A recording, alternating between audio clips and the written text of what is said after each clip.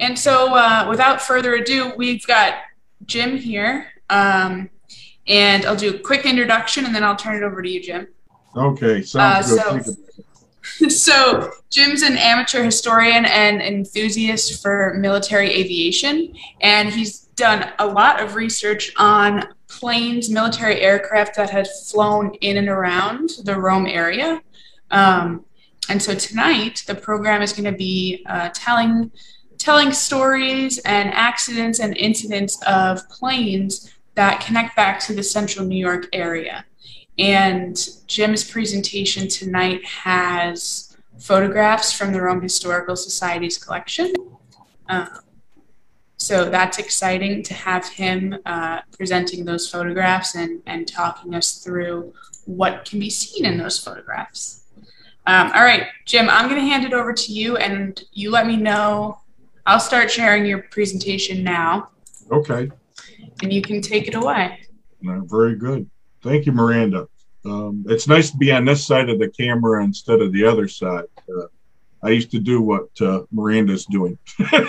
So it's nice to have somebody who's going to shepherd things. So what we'll do is when I say next, Miranda, you'll just hit the next slide. Good evening, everybody. Let me start by saying that this is by no means a perfect presentation. There's a lot of things that have happened over the years, and everybody is history. If you look at the name history, it's his story or could be her story. So I'm always open to corrections, amplifications, and other things. But I thought it would be great to at least start this out. By the way, this is Airplane Tales 1. I have number 2 is all ready to go, and number 3 I'm working on. So there's enough information out there, and the good folks at the Rome Historical Society have said that they'd be willing to let me pause through some things. So not all of this is specifically Griffiths or Rome Army Airfield, but there's quite a bit of connection to Central New York. So next, please, Miranda. The first story I came across was the story of Hot Stuff, B-24, that was actually the first bomber to do 25 missions. But what happened was, and let's put this into historical context, the concept of daylight precision bombing was a new theory that was being proven by the group that became known as the Bomber Mafia, who were trying to go with a theory of strategic bombing as a concept. The case of Hot Stuff was that this B-24, and you'll notice that what we're going to zero in on is a couple of things here. There's Frank Andrews, Lieutenant General Frank Andrews, who's in the upper right-hand corner, but there's also Kenneth Jeffers, who was the engineer and radio operator of that Hot Stuff. So next, if you could, please, Miranda. So Sergeant Jeffers was from Oriskany Falls, New York, and a lot of these circumstances relate some way back to Central New York. Next. Okay, so the Hot Stuff was assigned to the 330th Bomb Squadron, the 93rd Bomb Group, 8th Air Force. It was arguably the first plane to fly 25 bombing missions over Europe. And it actually achieved that several weeks before the famed Memphis Belle did. And so what happened was, not only was the Hot Stuff one of the ones to do it, but in the Memphis Belle got the honors, among other among other notable planes, Hell's Angels from the 303 bomb group. But you have to look at this in terms of what was selling propaganda-wise at the time in the United States in the war effort. It was deemed that Hell's Angels would not necessarily be appropriate, so that's why everybody kind of liked the love story between Bob Morgan and his then girlfriend in Memphis. So, but the first crew to actually do this, next please, was on its way back for a bond tour. And like so many other things, what happened was the regular crew got bumped because Lieutenant General Frank Andrews, and you'll know the name from Andrews Air Force Base, he was coming back from Europe, and they think the thought was that he was going to be honored and or given a new assignment. And a lot of his entourage bumped crew members from the flight. So next. Unfortunately, what happened was Hot Stuff did not stop to refuel at Prestwick in Scotland on their way back to the States. They pressed on to Reykjavik, Iceland, and when they got there, the weather was extremely bad. As a result of the bad weather and other mishaps, they unfortunately crashed into the side of a mountain, and I'm not going to insult Icelandic speakers by trying to pronounce the name of that mountain, but that's where the accident happened that took care of Hot Stuff. And the only person to survive, next, was a sergeant, the tail gunner. It's perhaps one of the few times a tail gunner was in a good situation. A Sergeant Isel was the only one to survive. There, I've seen pictures of the ceremony, the burial ceremony for General Andrews. He no doubt was a rising star in the Army Air Corps, and we would probably know him for many other things at this point had he not been killed in this accident. And again, here's a picture of his tombstone. He's buried in Oriskany Falls at Hillside Cemetery. Next. The next story is a truly interesting one here as well. This is Pistol Ball. Pistol Ball, and there's the serial number of the plane itself.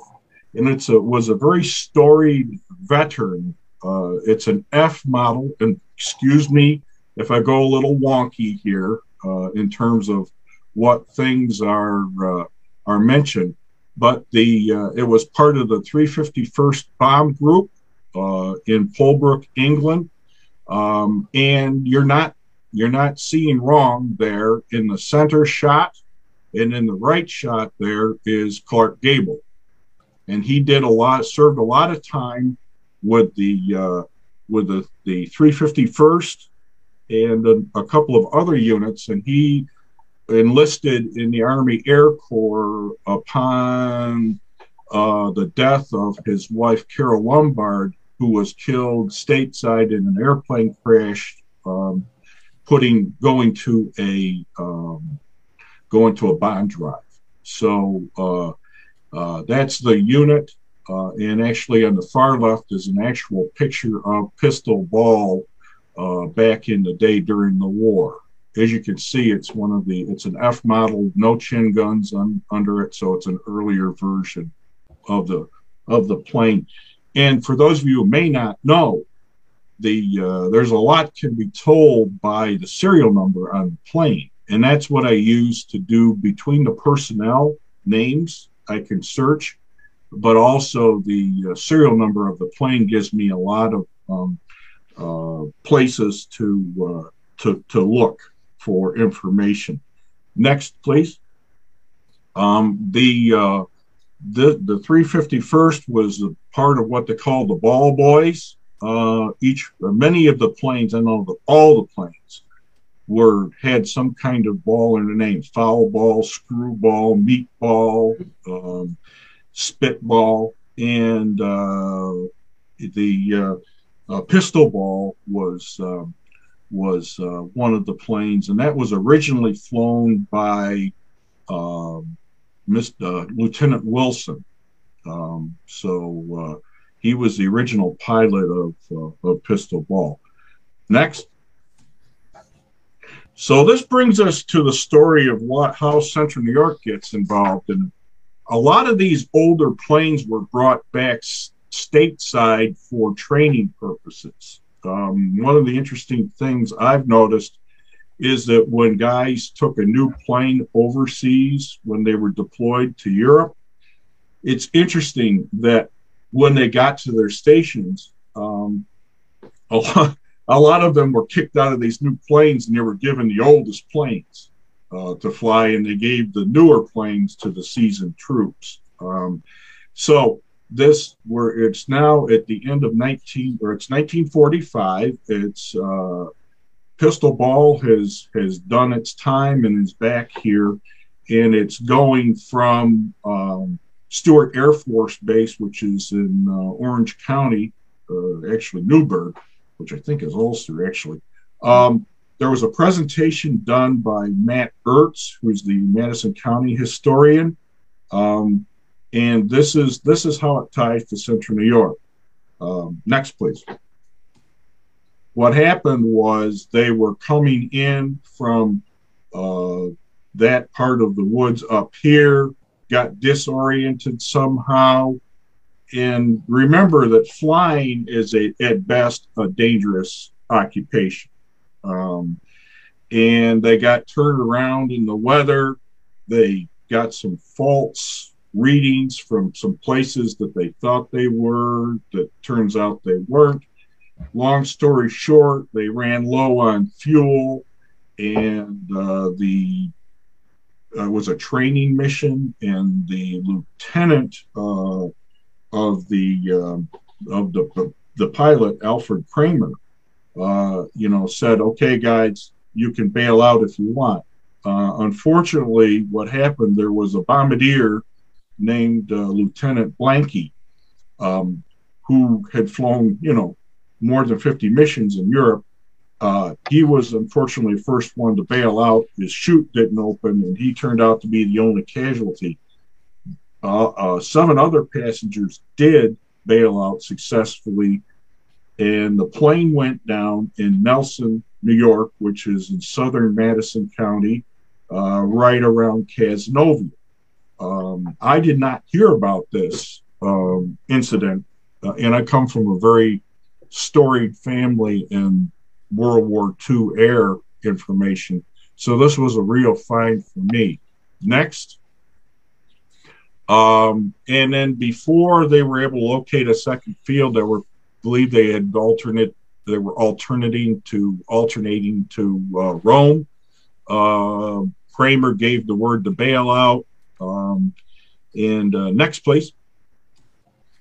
And he decided to stay, and his co-pilot decided to stay with the plane. And it put down, it crash landed belly up, or wheels up, around Casanova, and the survivors made their way to the Nelson Inn. There were some injuries. They were treated by a local doctor. There's accounts of the state police cordoned off the area. Next, please. Here's some photographs that did not come from the Historical Society, but were provided in the presentation that Matt Ertz did, and it shows clearly a rear view on the left of pistol ball, and on the right is the forward section of the plane. Next, please. And some other shots here, as you can see. This is what happens when skinny aluminum meets solid surfaces. Next, please. This is a picture that was taken of the interior of pistol ball. And this gives you an idea. The picture on the right is an actual pristine uh, view of that same picture in the upper left. It's basically the area that housed the ball turret, and it's looking forward to the radio room would be beyond that bulkhead, and of course the machine guns, the waist guns, right and left were in the picture there. So it gives you an idea of what we're looking at. Next, please.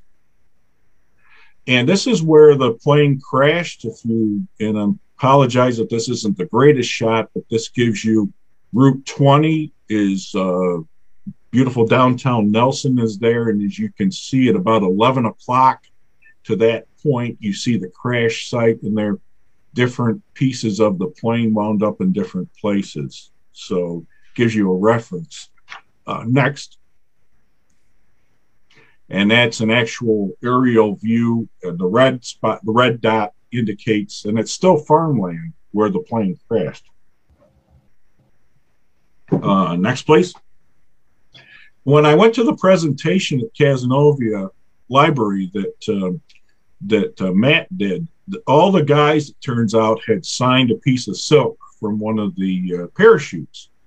And so it was to commemorate things in typical aviation humor there. One jump Saunders, navigate. So everybody got a chance to sign. And I don't know how they got it. They must have, the locals obviously took care of the airmen. So they must have just left stuff behind, memories and that sort of thing. You see some dog tags and flight wings and things like that. Next, please. All right, the next story is of Marine Lieutenant Robert Hollis, who's from Oneida.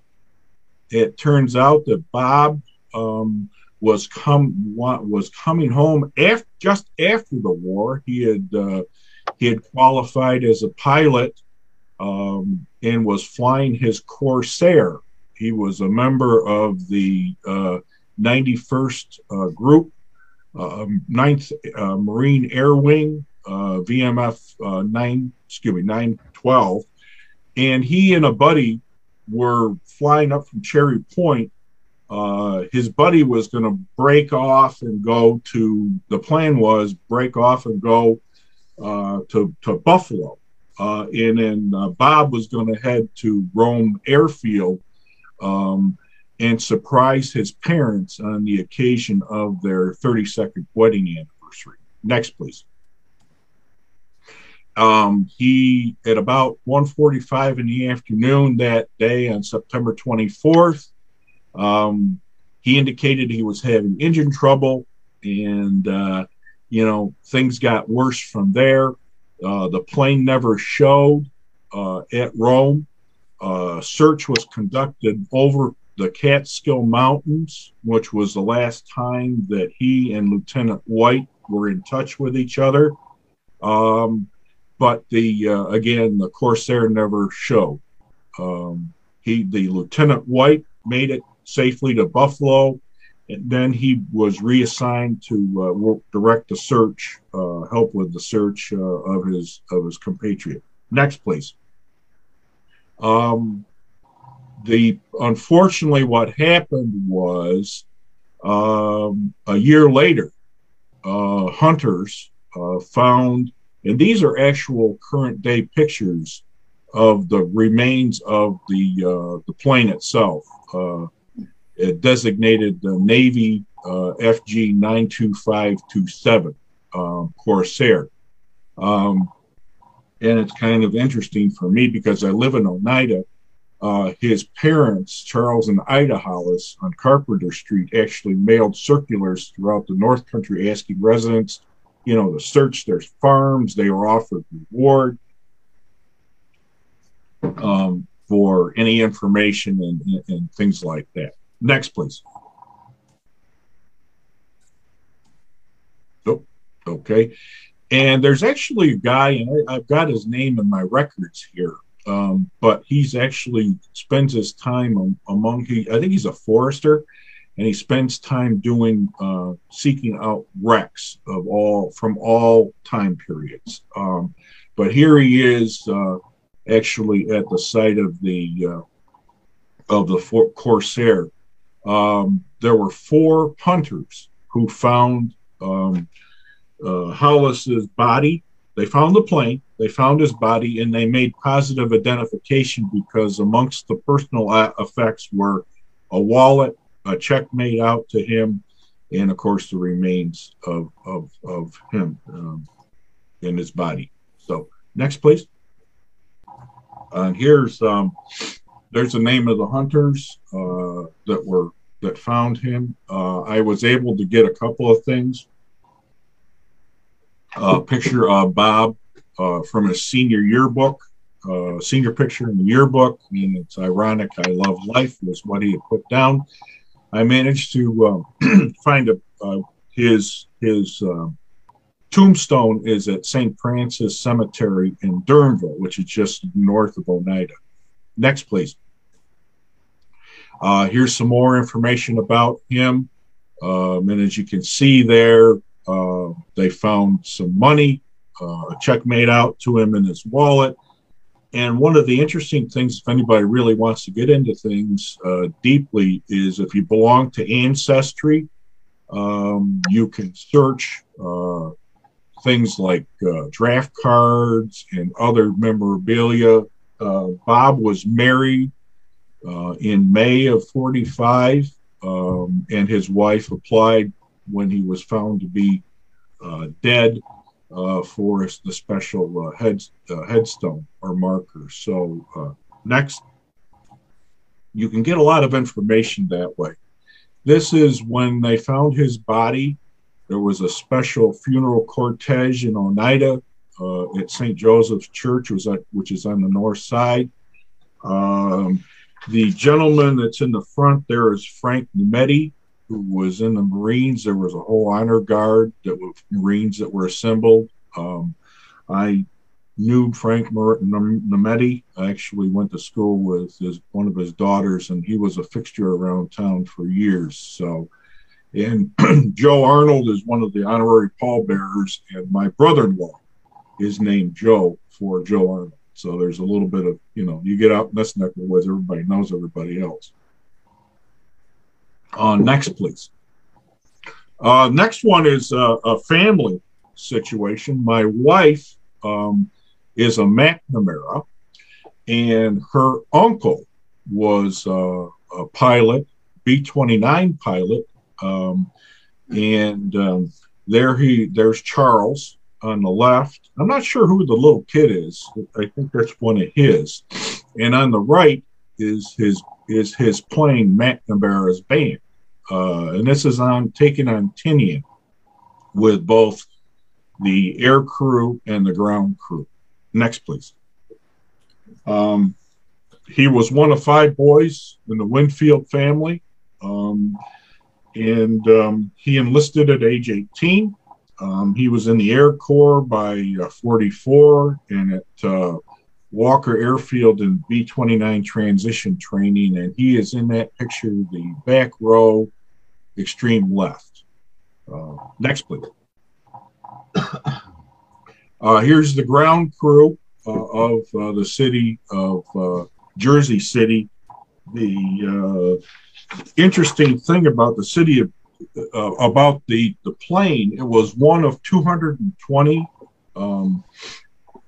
B-29s that were named for various cities throughout the country. It took me a long time to figure out. I could not find any records about McNamara's band. And it was my father, before he died, he actually came across records of McNamara's band. The pilots were able to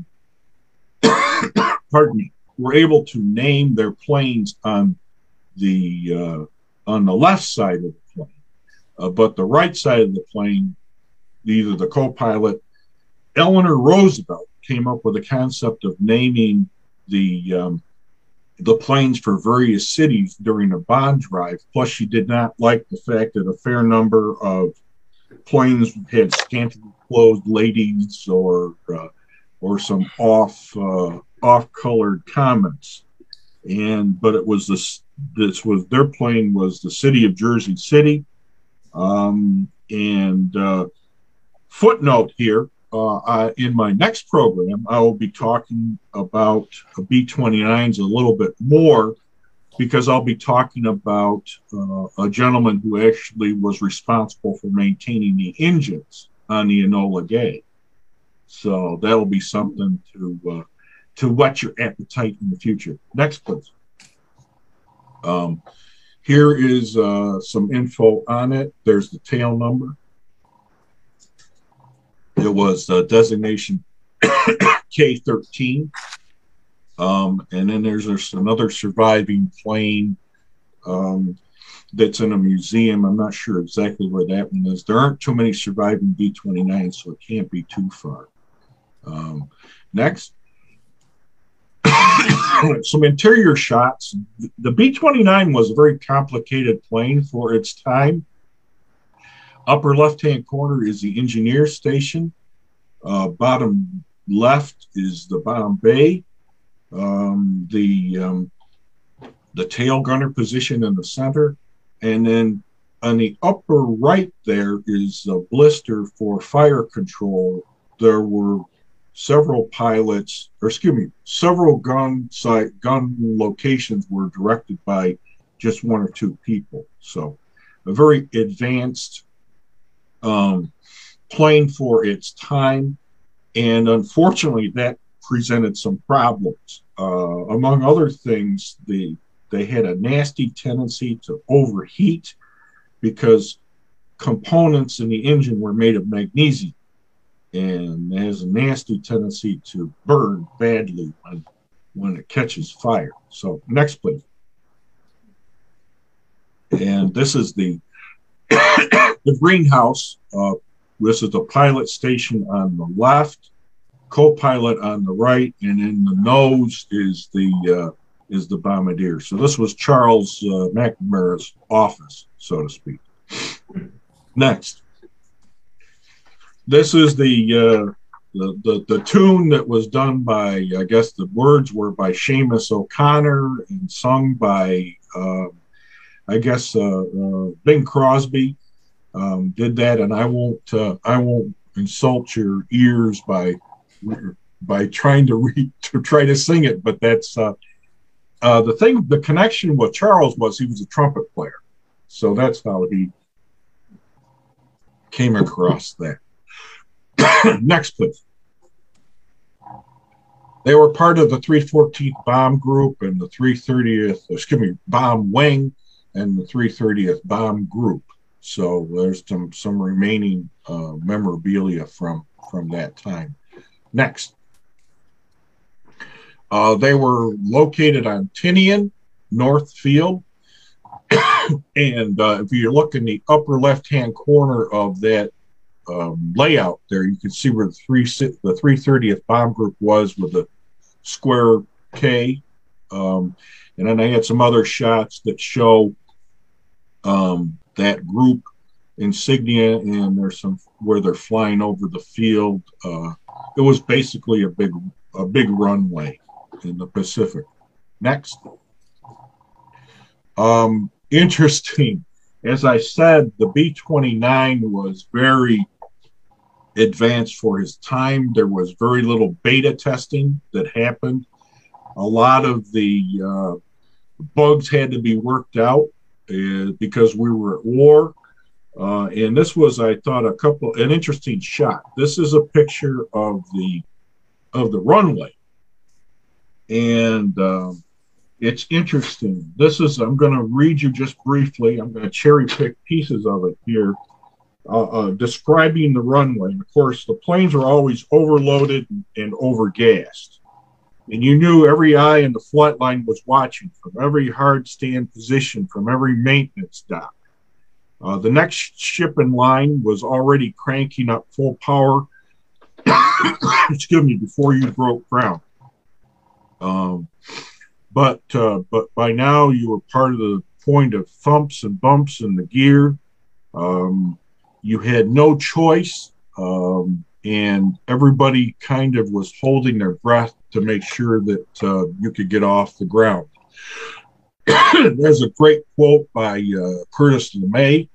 You know, the B-29s had as many bugs as the entomological department at the Smithsonian. And fast as they got the bugs licked, new ones crawled out from under the cowling. So it was very much a learn as you go scenario. Next, please. This was the reason for Iwo Jima was because it was halfway from Guam Tinian Islands to the mainland to attack Japan. It was 1,500 miles one way. I've read accounts of missions that took 15 hours. And the reason for taking this, what was described as island of hell, because of the sulfur content in the ground, was because there was no place to land a B-29 if something happened. And so the thought was, at least if you put a halfway station, you could at least recover some of those planes from total annihilation. And of course, save the lives of the pilots as well. So this is and that's a picture I was able to get of one of the planes from the 330th on Iwo Jima. Next. This is Charles's plane. A couple of things here. There's Charles up on the top of the engine with a maintenance person. The picture on the right is notable for the fact that it's painted black. At first, I thought this was something that was done late Korea, but it turns out that, having read several accounts, they were not getting anywhere with high-level strategic bombing. So Curtis LeMay, who was fresh off his time in Europe as a group commander, they came up with the idea of basically incendiary bombing, low level, go in, get it done, and they went in at night, which was again antithetical to all of the things that that people had put forward in the bomber mafia. So that's kind of an interesting read to hear about incendiary devices, but the black was to obviously discourage searchlights by the Japanese air defense. Next. And here they flew 28 missions. There's the tail of his plane taken by a buddy over Mount Fuji. And then there's the crew getting some sort of commendation. Next. He went on to serve in Korea. This is an unfortunate part of a lot of these guys' story at that point, was they got called up to go back in to service. Eventually he got out, worked in the aerospace industry in California, and there's a picture of his plaque stone. Died in '92. Next. Okay, the next story is of Don Cunningham. When I was a kid, my folks rented and eventually bought property from Anna and Leonard Cunningham. And I always heard stories about how Don was lost at sea, but he was a member of the Air Corps. And I was trying to figure out what happened. So one of the things that I did when I put this together was, and we're good family friends with both the Cunninghams and the Kinsellas, and I want to thank Rick and Rob Kinsella for their information that they provided. But Don, and there's a picture of him as a navigator, and in a senior class picture from 1939, I believe. Next. He was the son of Anna and Leonard Cunningham, and they ran, among other things, a dairy out on south of Oneida on West Road, and Leonard was actually a volunteer ambulance corps in the First World War, and because a lot of his family members were enlisted into the Second World War, he actually, at a very relatively senior age, re-enlisted himself and wound up as a Seabee in the South Pacific. Next. This is the B-17. This was Don Cunningham's office, if you will. This is a picture of Fuddy Duddy, which for a while flew out of Elmira and was part of the Geneseo crew there for a while. This is upper right is a shot coming from the Bombay area forward to the you can see the navigator's spot on the navigator station on the left, and of course the bombardier's station right in the nose there with the infamous Norden bomb site. Below is the picture of the navigator station with all the state-of-the-art stuff there, and you can see all the items that the navigator had at his disposal for finding where they were. I can tell you that it was a fairly primitive practice at that point, and a lot of the equipment wasn't necessarily trustworthy. There were a lot of problems with some of the technology at that point. And the other thing that happened was everybody wanted to be in the Air Corps, and you were either wanted to be a pilot or and a lot of those guys couldn't, for whatever reason. Maybe they were colorblind, or maybe they weren't quite right temperamentally for it, washed out of pilot training and became navigators, bombardiers, that sort of thing. Next.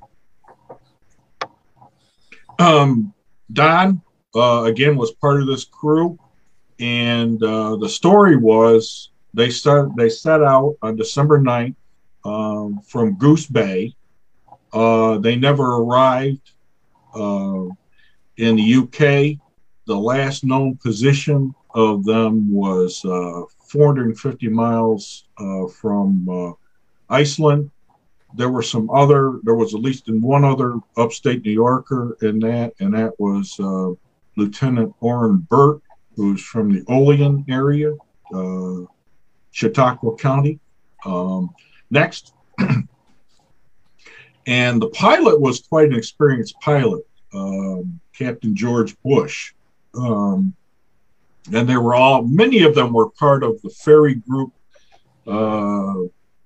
Ferry group being the folks that brought planes and personnel over to Europe and back from Europe, excuse me, during the war. It was a very risky business at best. Next.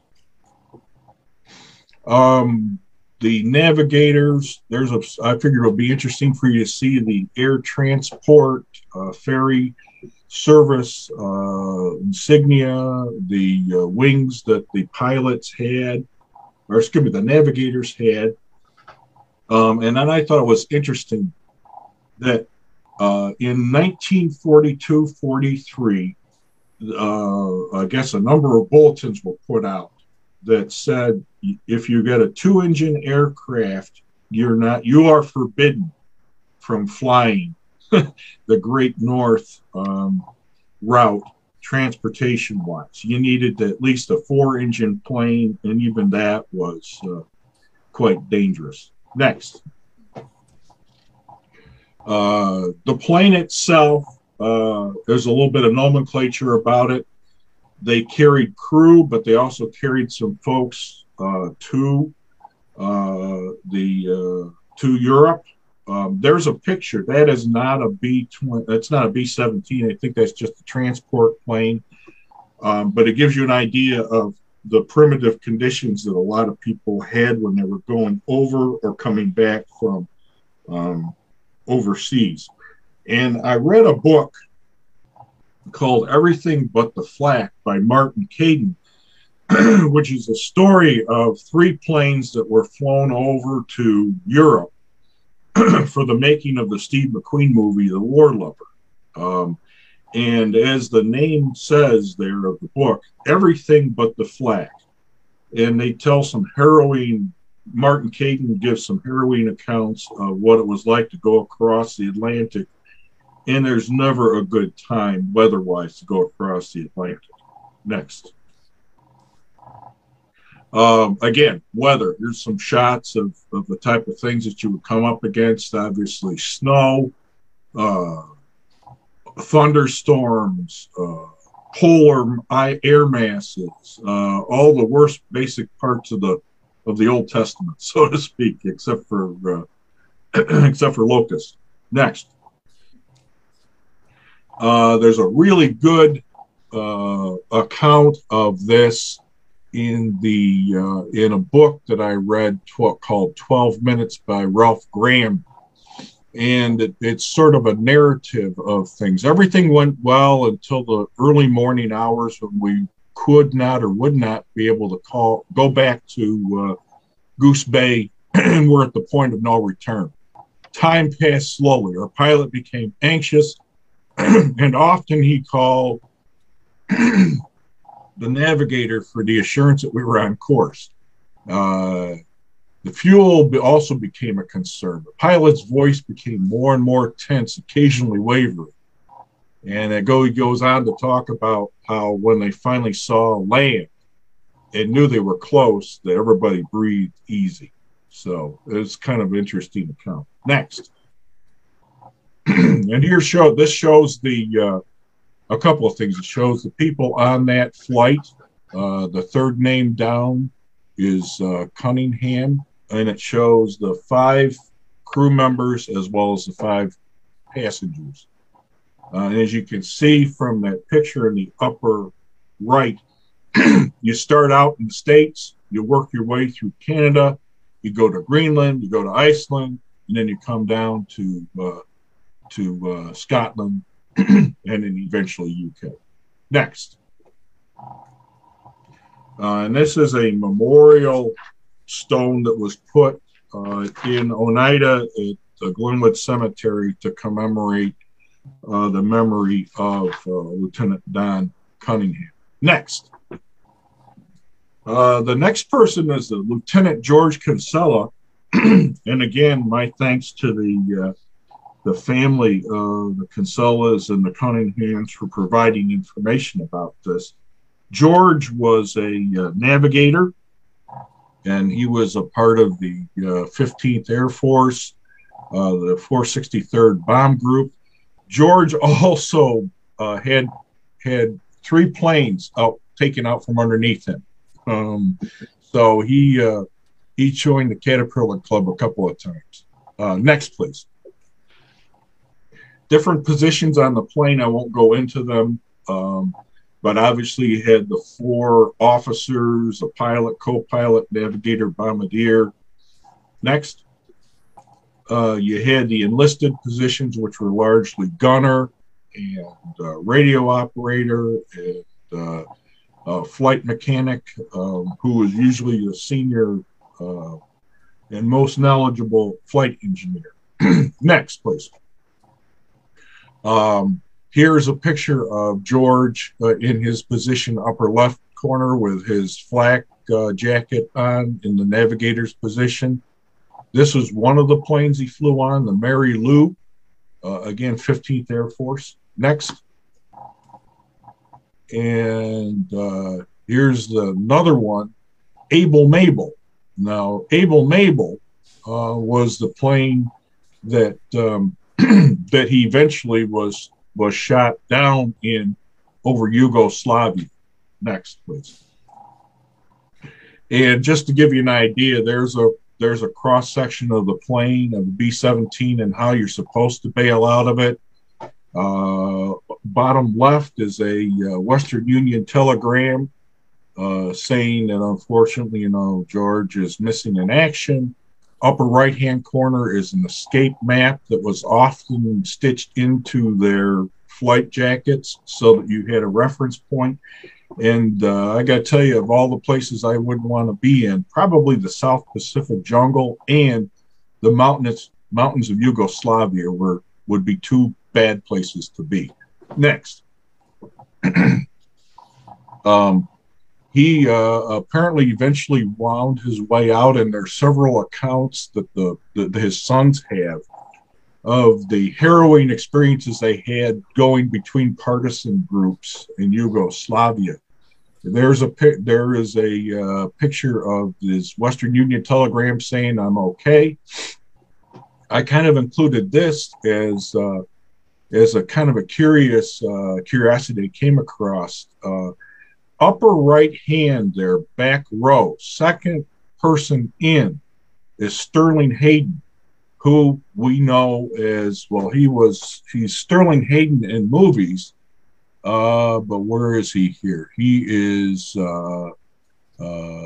Captain John Hamilton. He was involved in getting many down flyers through the precursor to the CIA, the OSS, and the SOE, the British thing. So I thought that was kind of interesting. Sterling Hayden, for those of us cinephiles who maybe are into older movies. Next. These are some escape routes. A lot of civilians literally risk their lives getting down flyers out. This does not happen to be Yugoslavia, the Baltic states, but this is just give you an idea of some of the escape routes. Next. And here is George got called back in into service, and he was a navigator during the Korean War. There's a picture of his stone. Next. And this is how I know George Kinsella. The upper right-hand corner, first person standing, is Dr. George Kinsella, MD. He was my family doctor when I was a kid. So, small world. Next, please. All right, so here we go. I've teased you long enough. Going to get to some of a little bit more specifically Rome, and there's a nice panoramic shot of the old air base or airfield at the time, and the when it was under construction, and of course the Historical Society's done a fantastic job of promoting the building of the base, and I'm sure we'll have more information available to you. You'll notice there's a B-17 there named Genevieve. And next, please. Right-hand corner is an article, and I want to give a shout out to Gary Panzer of Oneida, who actually showed me this article about Genevieve, which was, as you can see right there, it was the first airplane repaired by the Rome Air Depot. What this did was, oftentimes when you get these stories, you pull a string and you get more stories out of it. Hey, thank Gary. The story behind Genevieve is that she was quite the plane. She started out is a member of the 306 group, and was flown out of Syracuse, had an accident, and wound up repaired at Rome. Bill Prentice was the first pilot when he had a forced landing in October in Rome.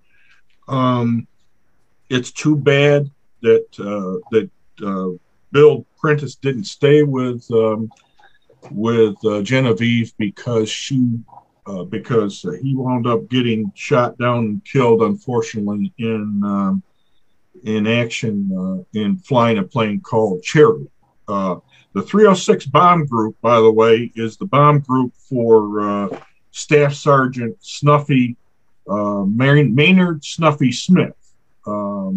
So that's how you, those of you who may know these things might be aware of that. Next. But what truly came of interest to me was the story of Nancy Harkness Love, who was the WASP pilot that was tasked with taking the Genevieve, who had seen quite a bit of action, and taking it to retirement, if you will, at Amarillo. And I just want to do a little bit of reading for you here. One of the least publicized facets of work that ferry pilots had to do was to relocate war-weary airplanes. In October 16, 1944, Nancy Love and B.J. Erickson picked up a beat-up 17 at Patterson Field in Dayton, Ohio. They were assigned to ferry it to Amarillo, Texas. It was when they got inside the plane, grease and oil stained the concrete under each engine. The ship was dirty and much patched, but they found out it had a very proud heritage. And on the instrument panel on the pilot's side, they found a plaque that says, and this is the plaque that I just showed you in the previous slide, Genevieve, first airplane repaired by the Rome Air Depot. Please advise of her escapades. Love and Erickson realized they had a very special plane here. But just as soon as they started the engines up, 3 out of 4 engines immediately gave problems. Number 4 poured oil. And then let's see here. The repairs took most of the afternoon. They had continued problems. When they got near St. Louis, they came across a flight squadron of P-47s who whizzed by. The pilots laughed at them and made gestures from their cockpits indicating women drivers. And ever-increasing vibrations in engine number 1 caused concern. They reduced power, and they finally made it into Amarillo. And unfortunately, Genevieve was going to meet her fate. But Nancy Harkness Love says, we became very fond of her. We felt a certain spiritual kinship with her, since we share a common and ignominious fate, being bound for our figurative grave on December 20th, 1944, the WASP were inactivated.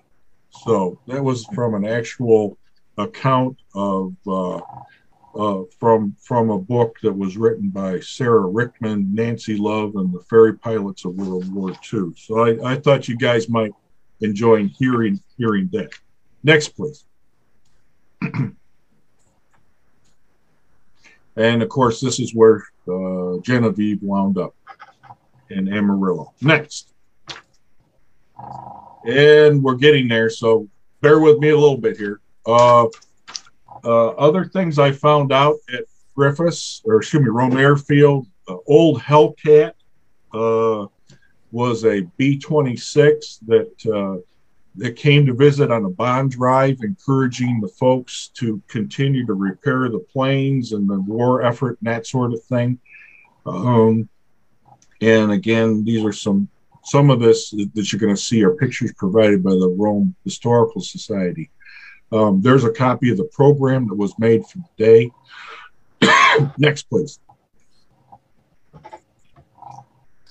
And again, this is bottom left is a picture of a reception that was done. This was carried in all the places. The old Hellcat was the first B-26, which was a tactical bomber, to complete 50 missions, largely in the Mediterranean. And I thought it would be kind of fun to put in some pictures there about women who were impressed into the service and volunteered to work on planes and repairing planes at Rome Airfield. Next. Some more of the B-26s. Upper left-hand corner is old Hellcat. Above right there is Coffee's Coffin, excuse me. You had Lady Halitosis and Sky King. Next, please. Next story is about a B-25 that crashed going from Rome back to Otis Air Force Base in Massachusetts. A lot of these are weather-related circumstances. Apparently near Ilion, it encountered bad weather, wound up plowing into a somewhat modest mountain or hill, and as a result, the accident board was sent out from Rome, to take a look at things. And the crash happened at Crane's Corners. Next. We'll just keep going here. This is more of the same on that.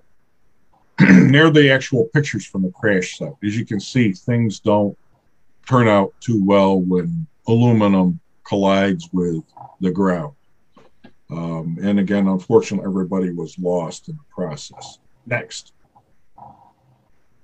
The 305th group out of which staged through Syracuse had as its colonel in charge Curtis LeMay. I just kind of put that in there.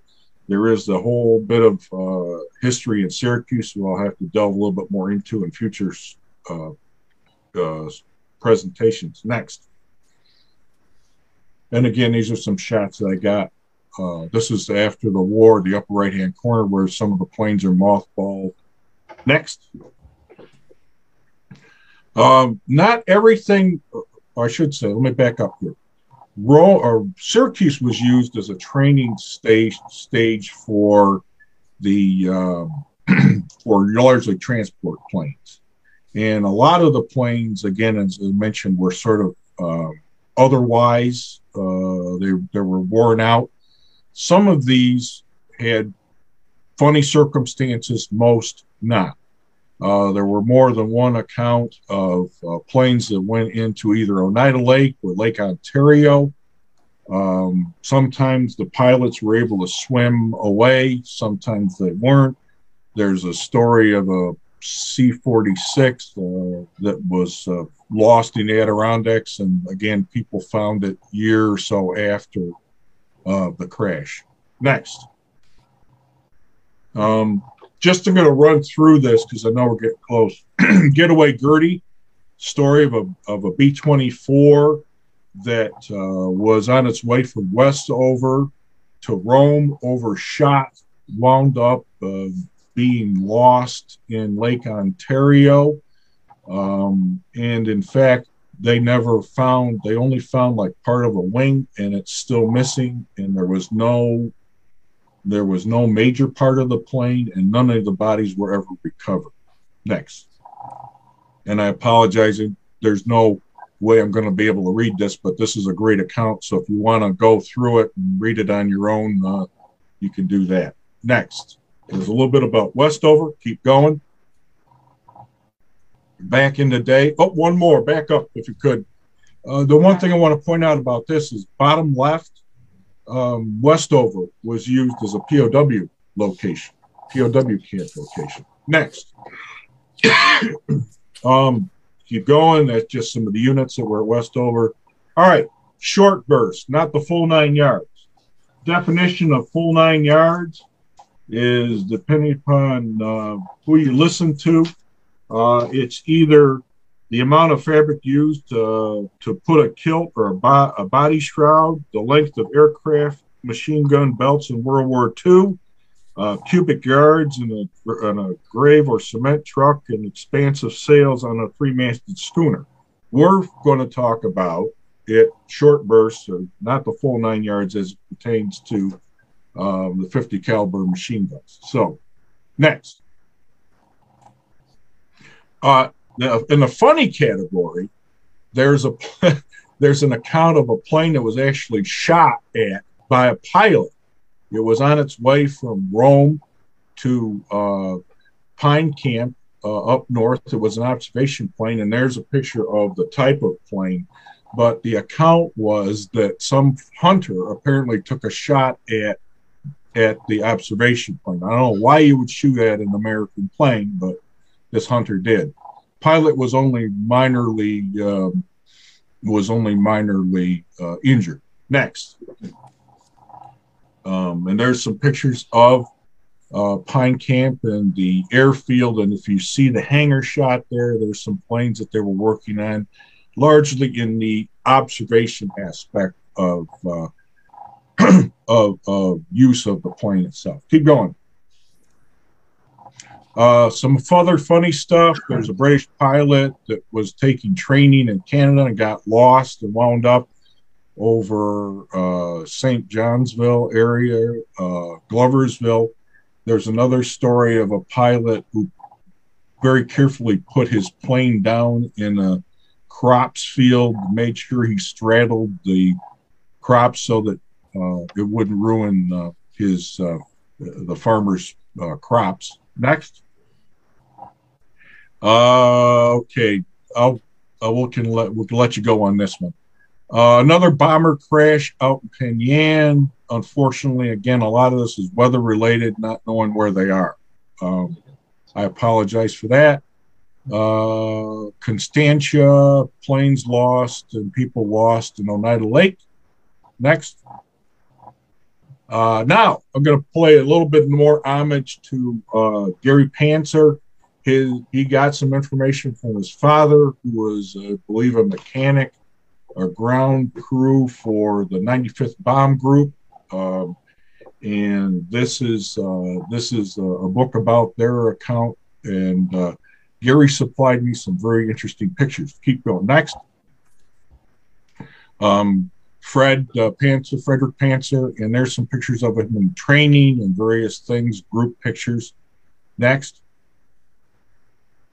I'm sorry, Gary, I had to do this. The picture, you can see the group is supposed to be the 200th anniversary or celebration, 200 missions. But this picture, I couldn't resist. Oh, go back one. Go back. That's Gary in the center, right there, as a baby. There's his father and his grandmother. I'm sorry I had to do that, Gary. Okay, next. Very cute. These are some other planes that were that various celebrities did. Jimmy Stewart, there's his plane. He was a decorated pilot, group commander. Clark Gable, Gene Roddenberry. Next. I always like to put this in, keep them flying. Somebody once told me, why do you care about airplanes and why should they fly? It's because I say, if you've ever been, can you imagine going to a museum where all the animals are stuffed instead of going to a zoo where they're alive? That's so if you ever get a chance to support an effort like making things known or promoting with money, that would be great. Next. This is some pictures that were taken. I actually spent 4 days out in California flying on a Crew B-17 that went through a basic 3 or 4 day version of something called Bomber Camp. Next. And here's some pictures of me when I'm trying to squeeze myself into a ball turret. Practice ball turret, and me shooting a 50 cal from the waist gun position on the 909, which unfortunately crashed a year or so ago. So I thank you for your time and attention. I know we went a little over. I'd be happy to take your questions to the extent that I could answer them. And if you have additional information, I'm always looking for grist for the mill. So with that, I'm going to turn the control over to Miranda, who will lead us in Q&A. Thank you all. Thank you, Jim. That was wonderful. So everyone, if you have any questions, you can feel free to, or if you want to comment on Jim's program, you can unmute yourself or you can put them in the chat.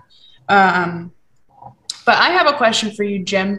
Shoot. I have two questions actually, but the first one's about, the wreckages that you alluded to in the Catskills that weren't found until years and years later. Hmm. So do they make an effort to clean that up when it's found, or is it, how does that work? Well, actually, technicality here, Miranda, the plane did not go down in the Catskills. It went down, and I'm sorry if I omitted this. They found the plane and remnants of the pilot in Forestport, north of Rome. So Okay. my bad. I probably glossed over that, but that's That's where it right. was. That's where they were actually found. So something must have really gone wrong that he was that far off course that people thought he was that he was where he was or wasn't, I should say. Yes, those pictures are current, recent years pictures. So they must have taken. I would imagine they took the weapons out of the plane and any avionics that they could spare, but the carcass of it remained there. So, and that's unfortunately because you have a lot of planes that they're not necessarily discovered because they're in remote places. Right. So, Another question I had was, and I don't know if you have the answer to this, but with advances in aviation and navigation systems, are some of these incidents that happened back in the, decades ago, are those things that nowadays might be avoided if pilots are put in similar situations, or is it? yes, the short answer is yes, but again, it's an inherently dangerous occupation. One of the things that I need to follow up with you all at the Rome Historical Society was the crash of a plane that happened in 1955, 10 years after the end of the war, in, of all places, Bouckville, which is in southern Madison County. And there's very little in the records about that. And I am guessing that it may have been because the plane was attached to a group that was looking at and making technical research in the first version of drones. So it could have been, and the reason why I'm extrapolating that is because there, in one of the news articles I read, there was the fact that the news crews, television news crews, and photographers were not allowed at the crash site until some restricted materials could be taken from the site. So I'm thinking that it's was part of a hush hush for that time frame. But interesting, because it's such a complicated thing to do, the advent of checklists actually came as a direct result of pilot orientation and whatnot. And in fact, the checklist migrated its way to medicine. So that now if you get operated on, the checklist goes right back to the time when the prototype of the B-17 was being developed. And it was such a complicated thing that they actually lost one of the prototypes of the plane because they didn't undo something that they should have before they took off. So checklist is another thing that we have to thank aviation for. I thank aviation for that too, because I use checklists in my daily life. A question did come in from Ken. He said, are there any B-17s or B-29s that take people on flights? Yeah, there are. It's getting to be harder to find them. There are actually, by my recollection, there are 9 or 10 flyable B-17s, and I know that a few of them take customers, if you will. One of them is the Aeronautic Association's aluminum overcast that you can get. Typical cost for that is, if you're in the fuselage area, it's probably $400 to $500. If you want to be up in the nose, I think it's like $800, $900. In fact, there's a B-20 that if you're up in the nose, I think it's like $1,500, $800 to be in the fuselage. I actually flew, the plane I flew on was 909, which was a Collins Foundation plane. And that unfortunately is no longer, it crashed at Bradley Airfield a couple of years ago. There is one flying B-24 that's also operated by the Collins Foundation. So I would say that it's gotten to be very expensive insurance-wise, and these are aging ladies. I mean, you know, we're talking about airframes that are 75 plus years old at this point. So I should look that good at 75. So shorter answer is probably 3 or 4. I would recommend that you go first to the EAA, and I know they fly around. They don't always make it to the Northeast. There's a couple of DC-3s that fly in this area. The Whiskey 7 out of Geneseo flies. So if you want a prop experience, that's one way to do it. They used to fly the movie Memphis Belle. That's the B-17 that was used in the making of the movie in 1989. But that has since they came into insurance problems and costs and things like that. And that's gone on the West Coast. So there's a couple of things for you to check out. All right. Thank you so much, Jim. If anyone has any further questions, that's Jim's email up there. And we'll also put it kind of in the comments so people can click it. And I'm sure, Jim, you would be happy to answer people's questions and talk to them more about all of this stuff. Definitely.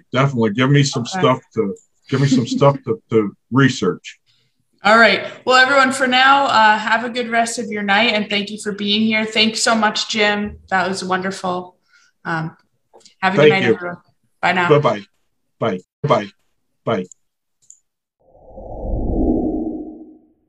Bye.